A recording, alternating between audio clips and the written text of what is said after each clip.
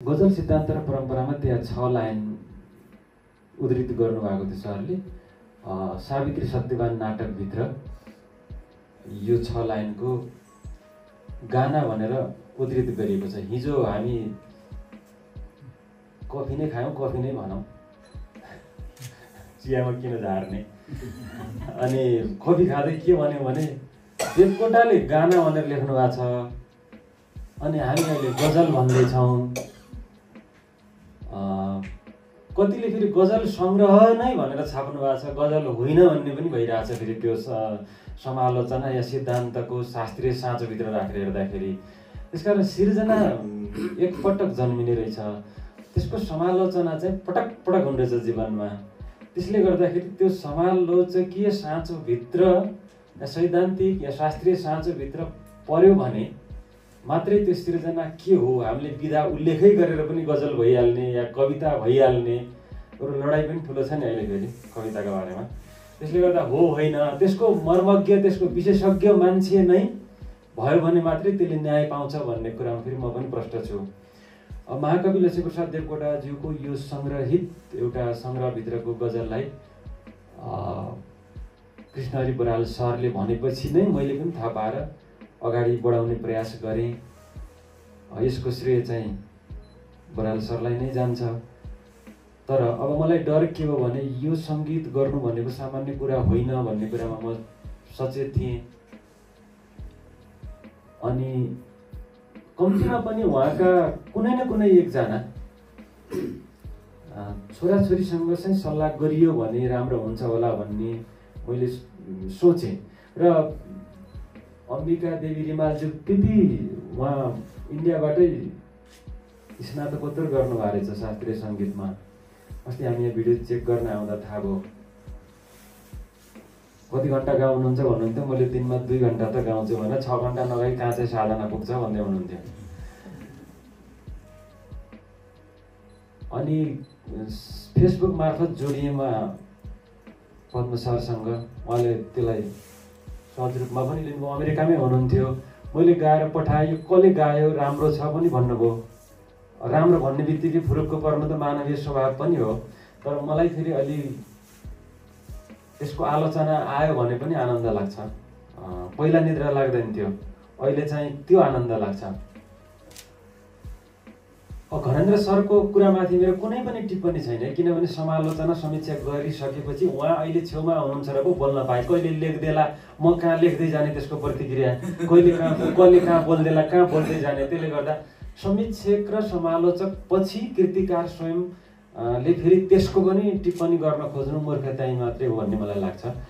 तर पनि यही समारोहमा सँगै भएको हुनाले शास्त्रीय सङ्गीत हुनु पर्थ्यो भन्ने जुन उहाँको भनाइरह्यो त्यो मलाई पनि लाग्यो। अब मलाई यो बहरको हिसाबले कुन के कसो भन्ने थिएन। मेरो एउटा चाहिँ त्यसको एउटा दृष्टान्त भनेकै गजल सिद्धान्त र परम्परामा एक प्याराग्राफ लेखिएको, लक्ष्मीप्रसाद देवकोटाले लेखेको आकाशमा शशी छन्, यो उत्कृष्ट पूर्ण गजल मान्नुपर्छ भनेर नेपालमै पहिलो पिएचडी गर्ने गजलका विज्ञ डाक्टर बराल सरले भनेपछि अरूले त भन्नुपर्छ जस्तो मलाई लागेन। त्यसैको आधारमा मैले गरेँ।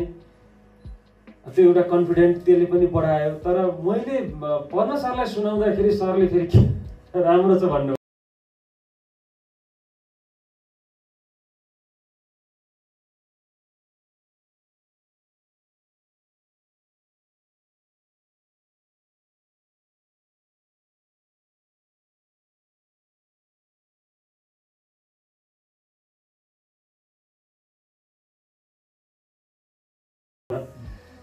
सरले चाहिँ यो शास्त्रीय सङ्गीत सुन्ने या छन्दसँग रमाउनेहरूका लागि त्यो जोडिएर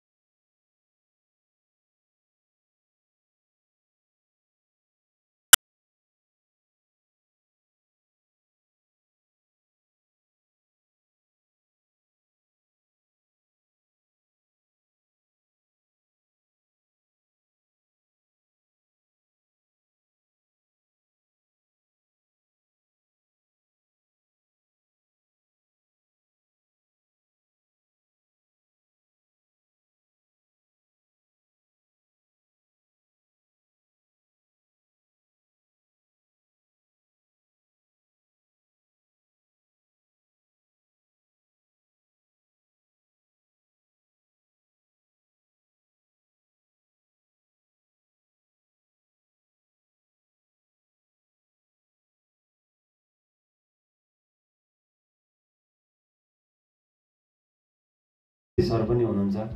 यस्तो कुराहरूमा आजको गायक गायिकाहरूले काम गर्नुहुन्छ भन्नेमा चाहिँ विश्वास त छैन, मान्नुहुन्न। राष्ट्रिय भागको गरौँ भन्यो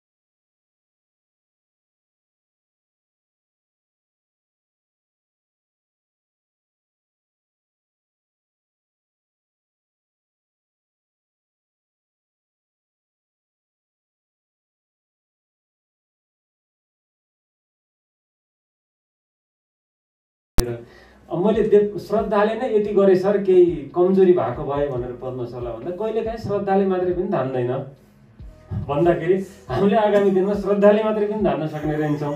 त्यसकारण राम्रै गर्नुपर्छ भन्ने लाग्यो। यसलाई चाहिँ असाध्यै मेरा प्रिय मित्र कवि निर्देशक हेमप्रकाश अधिकारीज्यूले यसको चाहिँ दृश्य निर्माण गर्नका लागि उहाँको निर्देशनमा गरियो।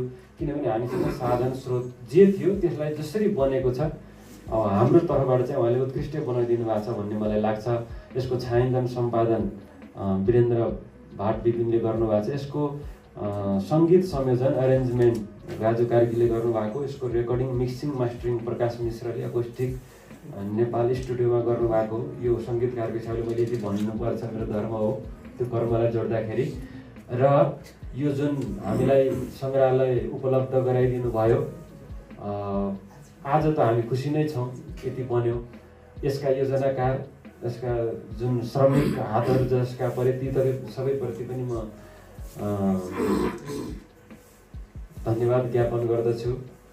यही भित्रै हामीले गर्दाखेरि ठिक हुन्छ होला भनेर यसको प्राङ्गण र माथिका विविध कोठाहरूमा कम्तीमा पनि प्रज्ञा प्रतिष्ठानले यो प्रयास गर्यो। हामीले पनि के भने यो भिडियो हेर्दाखेरि कम्तीमा पनि केही झल्कोहरू भित्र यति यति चिजहरू केही छन् है, त्यहाँ जानुपर्छ भन्ने एउटा प्रचार प्रसारको माध्यम पनि बनोस् भन्ने पनि हाम्रो उद्देश्य हो।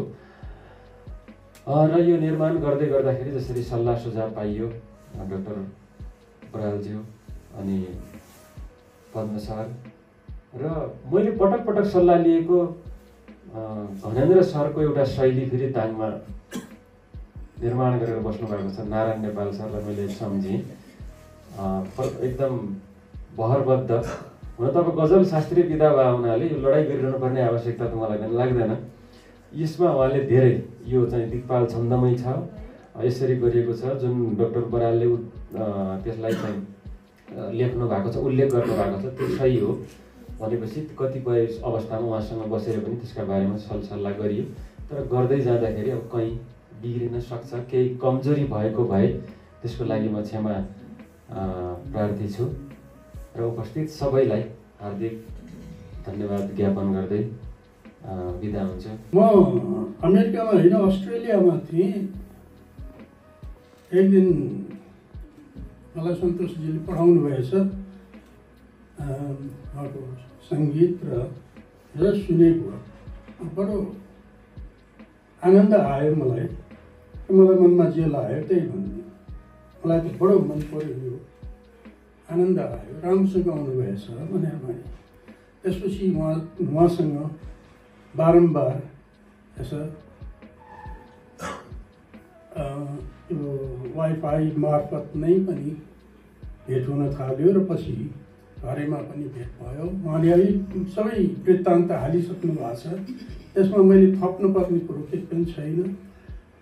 मेरो एउटै कुरो के छ त भनेदेखि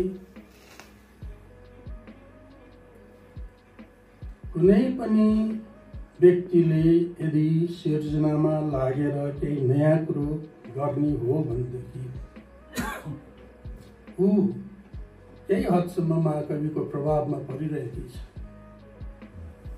किनभनेदेखि महाकविको एउटा विशेषता के छ त भनेदेखि उहाँले जहिले पनि त्यो नवीनताको पछि लाग्नुभयो। यताउता गजल त यसरी गाउनुपर्छ भनेर त्यो नियमबद्ध भएर गाउने प्रकारको मान्छे होइन महाकवि।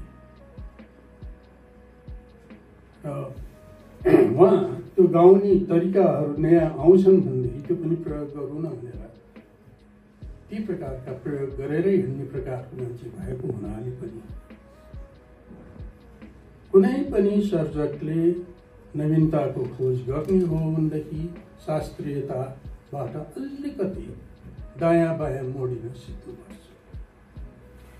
म यही बाटो मात्रै हिँड्छु भनेर मेरा पुर्खाहरूले यो बाटो हिँडे यही बाटो मात्रै हिँड्छु भन्ने त कोही धर्ममा अन्ध भएका मान्छेहरूले मात्रै भन्ने कुरा हो। मलाई त्यस्तो लाग्छ। त्यसले अन्ध हुनु हुँदैन, नयाँ प्रयास गर्नुपर्छ। त्यो प्रयासमा मैले प्रोत्साहन गरेको हो र म अझैसम्म पनि यो सुनेर प्रसन्न भएको छु। मलाई रमाइलो लागेको छ। त्यसैले तपाईँलाई बधाई छ।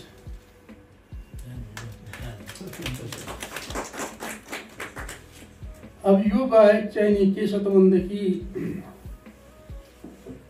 अब हाम्रो पुराना मित्र, म त प्राडा भन्न छाडिसकेँ, पुराना मित्र बरालजी अहिले यो यहाँ हुनुहुन्छ।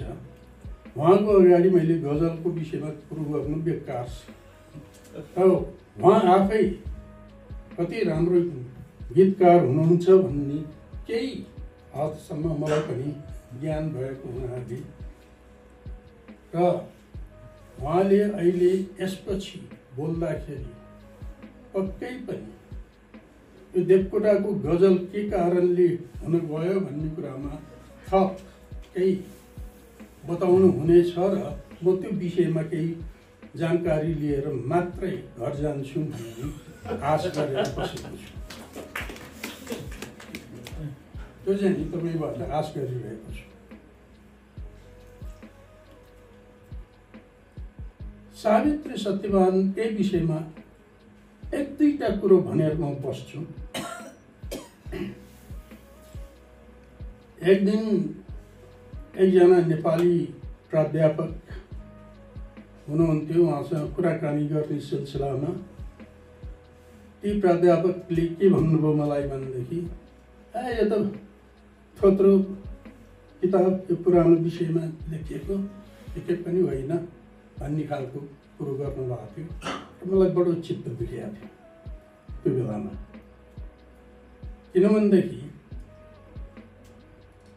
अब त्यो कुन भावनाले त्यो व्यक्त भयो त्यो क्षणमा त्यो मलाई थाहा छैन, तर सावित्री सत्यवान देवकोटाको मलाई लागेसम्म पहिलो कृति नै हो पुस्तकको रूपमा।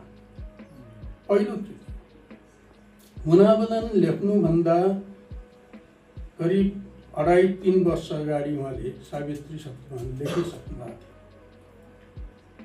सावित्री सत्यवान लेखिसकेपछि दोस्रो पुस्तक त्यति प्रखर खालको थिएन, किनभने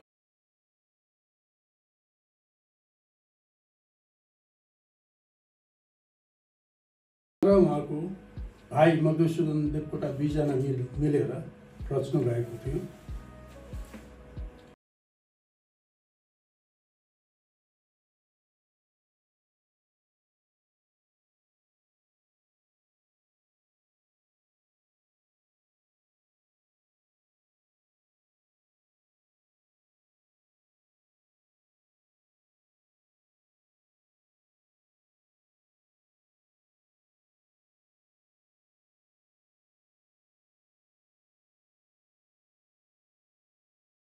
के त भनेदेखि जन्मोत्सव र मुटुको थोपा भित्रै भएको त्यो जन्मोत्सव भन्ने कविताहरूको असाध्यै मिठो छ, असाध्यै मिठो छ। छन् विभिन्न अरू कवि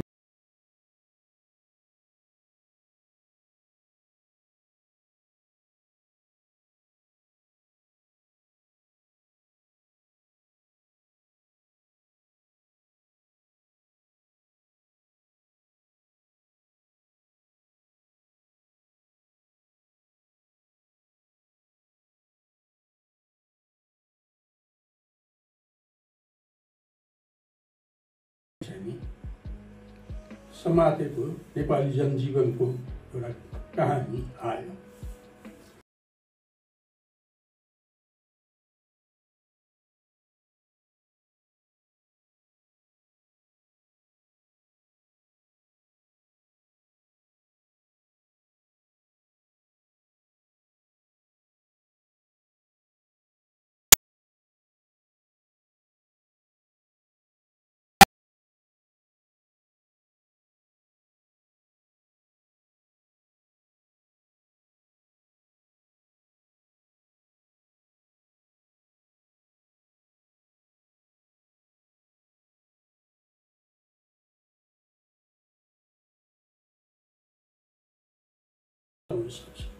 गाउँदै जाउँ के भयो तपाईँ आफ्नो बाटो हिँड्नुहोस् भनेर आफ्नो बाटो हिँड्नुहुन्छ होइन।